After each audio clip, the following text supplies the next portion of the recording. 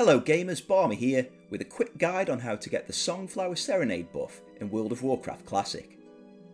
The Songflower Serenade is a powerful buff that increases the chance for a melee, ranged or spell critical by 5% and all attributes by 15 for 1 hour, and it can be saved for use later by using the Chronoboon Displacer.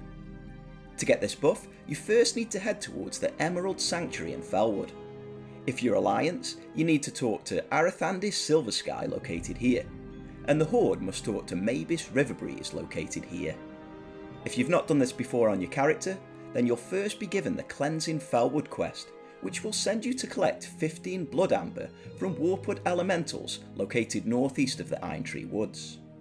Once this quest is completed, you will receive a Cenarian Beacon, and the quest givers will now offer repeatable quests to collect items around Felwood for the reward of 2 Cenarian plant salve.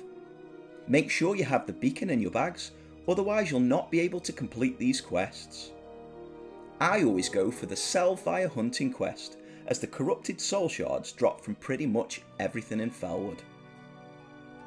With the 2 plant salves in your bag, you'll now need to find a corrupted Songflower. You can use the Nova World Buffs add-on, link in the description, to help you find one. Interacting with the flower will use the 2 Cenarian plant salve to cleanse it, and interacting with the cleanse flower will then grant you a buff which lasts for 1 hour. You can now boon this buff to use in your raids later on.